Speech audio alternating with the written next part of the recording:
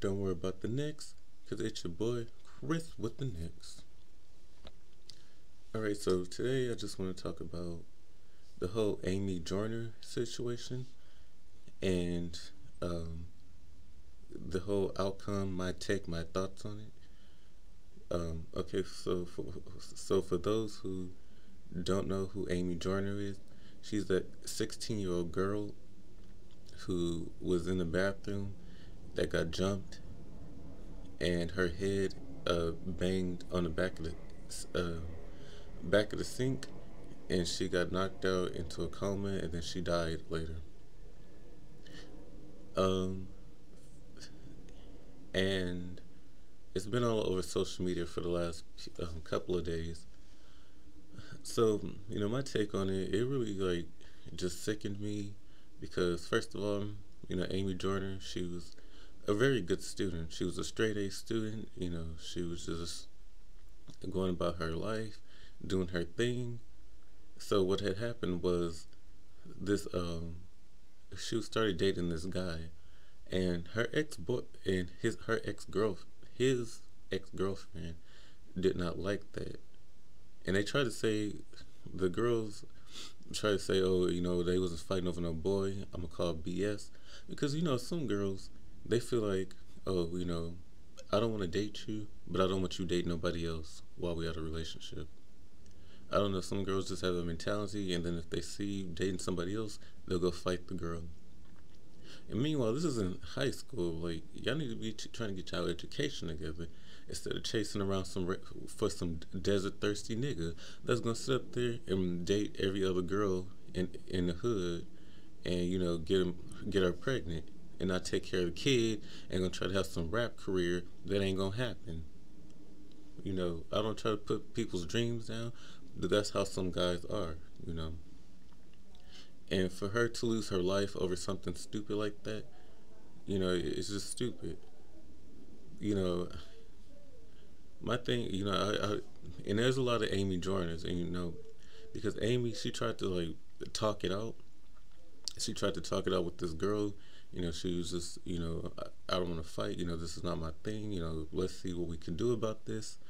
Meanwhile, this girl's still getting pumped up. Trying to fight. No. She want to fight. So finally, I guess Amy had enough of it, and the girl, she went and told her friends, if I lose the fight, then y'all are to jump in. And so Amy still tried to talk it out. Girl didn't want to, so they went in the bathroom. Amy got the best of her. She started beating that ass like her name was Layla Ali. And then the girl, her friends, behold enough, they jumped Amy. Somehow Amy, had her face, her head back to the sink, and hit her head back on the sink, and then they were still hitting her before they realized they had knocked her out, that she had got knocked out. So then Amy ends up, passing away in the hospital. These ratchets still post the video online. They posted online on their Instagram social media, going off. Somebody in the comment section, yeah, I'm glad she did. Just going in, because even if you're a good person, in the world, because I consider myself a good person, you just got some people that's just damn evil in the world. So you always got to make sure, be careful, who you associate with, who you choose to be around. So then, all the aftermath of that. Now, Amy had, passed away. They did visuals of her. And when I say karma's a bitch, even though I don't advocate violence, karma's a bitch. Amy's sister went and beat the living shit out of one of the girls who had jumped Amy. They was just beating her. They was beating her, and all you seen was her red $2.99 a pack Canacolon black and gold number red braids on the floor, on the ground rather, because they was fighting outside. Then another girl, the whole school, like in the auditorium, they went and jumped on, and they went and jumped on another girl who had jumped Amy, and this was both male and female and male was beating on her. They almost snatched her blonde lace front off. And like I said, I don't advocate violence, but hey, karma got them as fast as they could, and so now I think they're trying to try the girls as adults, or they're trying to get them probation, but the family wants them to try them as an adult because this is a murder, and they had no remorse for it. My advice, first of all, if you a person and you got a friend or a family member that always got a lot of mouth, and when it comes time to fighting, they always expect you to jump in. My advice for that is that if I don't care if you family or a good friend, if you got some doing business, if you let me get myself together, if you are doing something that you ain't got no business doing, and you just sit up there fucking with people for no reason, and you get your ass beat, that's on you. You're just gonna have to take that L, that lame, that loser, that lost. Because I'm not jumping in for nothing stupid. I'm not fighting nobody for no reason. Like, that's on you. Now, if I see the fight, I'm not gonna let them kill you or, do anything that's real bad. But you're gonna have to take that loss. That's just how it's gonna go. And like I was saying, you just gonna have to take that L. Because when I was in high school, and I really hated high school because a lot of people were just sitting over fighting over no reason, over just the stupidest things ever. The stupidest thing I ever heard somebody fighting when I was in high school was over a damn air conditioner. Yes, the air conditioner, one of the things that keep you cool or hot, whatever it does, an air conditioner. Like two girls is getting, because one wanted it hot, one wanted it off, and one thing led and another, another thing led to another, and then they start fighting in the hallway over an air conditioner. And for y'all to try to blame these housewife shows, no, this just has something to do with parenting, because this has been happening in the 60s, the 70s. My parents was going to school, my sister was going to school, or, and when I'm going to school, you know, yes, I do feel like the housewife shows have like some type of a little bit of influence. I just feel that no, this is just the parents, because a lot of kids, especially in the hood, see their parents, fighting, acting savage, and I just feel like it needs to stop. You have so much to live for. Now this girl is not going to be able to outlive her life.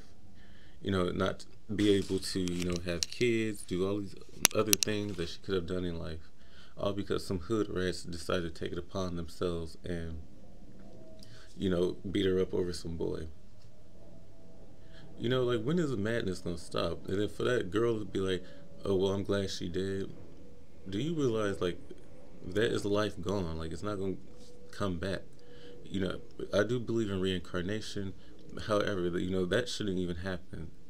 This whole fighting over whatever, over blue fuck or whatever, that shouldn't happen. And my thing is that, like I said, karma is gonna get you. And first of all, that towel, because that marble is hard, because I remember when I was in middle school and this guy named Calvin, I mean, he wasn't like a super good student, but we had a school bully named Lee, and then we was in the classroom, and the intercom came on, and Lee told Calvin, to shut the fuck up before he beat the shit out of him. So Calvin jumped up like, what? So then Lee pushed him 2 times, and then Calvin just blacked out and started, beating his ass. Last move Calvin did, he picked up Lee and picked up the back of his head and slammed it face down on some that chair that has like the marble, but the chair was loose. It was in the back because it was loose. So the chair, if the seat part lifted up. Next minute, Lee picks up his head and his teeth is kicked out, and it's a bunch of blood. His teeth is kicked out. they had to like push his teeth back in and put like some glue in the middle to get it back together. So, like I said, the human body is fragile. You know, you could make the slightest wrong move and you could be paralyzed. You could die, blood clot, or you could die. So this is why parents need to teach their kids right from wrong, because this fighting over this stupid stuff is getting really tiring. And there's a lot of Amy Joyners, like I said, because I had two incidents, and I guess because I'm in college, but I had two incidents where I could have mopped the floor with some people who did not deserve my time, who kept messing with me, or saying little stuff. But I just took the high road because I'm not about to. Because first of all, if I know if you messing with me or you messing with somebody that's a good person, then you that lets me know that you scary. Because how you gonna mess with somebody that's it's like Steve Urkel getting bullied by Muhammad Ali. Like, you try to fight somebody that's in your own class. You get what I'm saying? And for all you high school students or all you college students or people in life in general, if you're gonna fight over something, make sure it's something worth fighting over. Just like you girls are sitting fighting over a dude, it's one thing if if you guys are in a committed relationship and he's actually faithful, and the guy and then some other girl is trying to push up on your man, and he's like, no, I got a girl and whatever. Now, if you fight the girl over that, I can understand that. But if he's sitting up here spreading his seed to everybody, and you sitting up here trying to hold it down, trying to cook and clean, and let him have sex with you any kind of way he wants to, you don't need to be fighting over that, because you just become his personal whore. And I know a lot of personal whores. You know, if a dude respects you, if he loves you, he's gonna be there. If he doesn't want to be there, you can't make that man stay, no matter how hard you try. That's just some honest truth. That's just some real ish. And so yeah, that's what I'm saying. Like, if you got a friend, first of all, if you got a friend that got a lot of mouth, because I know a lot of little scary girls in the hood who talk all they mess, but then they only act bad because of the people that they're around.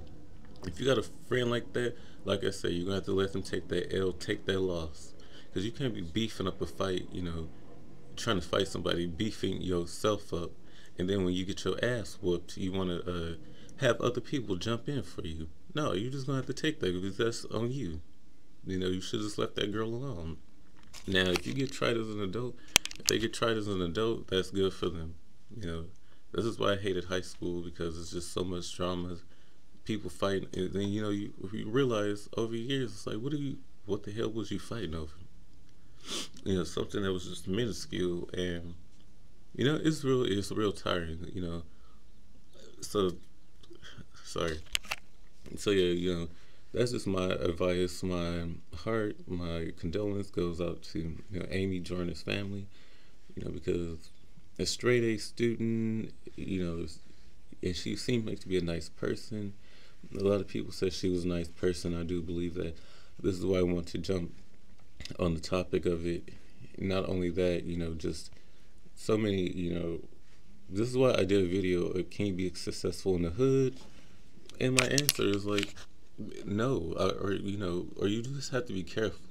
Because people like Amy Joyner, or people like Merlin Santana, the guy from the Steve Harvey Show, and in earlier episodes he played Ohaji, Moesha's boyfriend from the hit TV sitcom Moesha.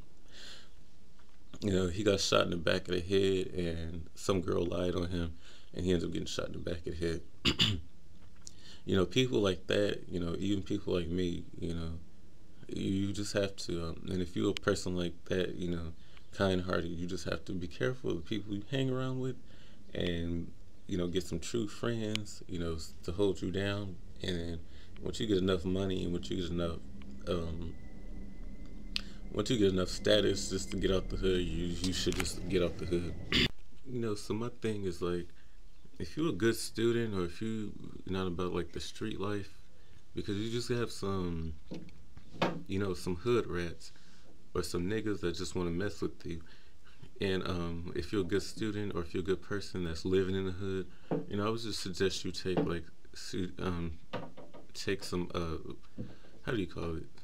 Take some martial arts or take some taekwondo or something.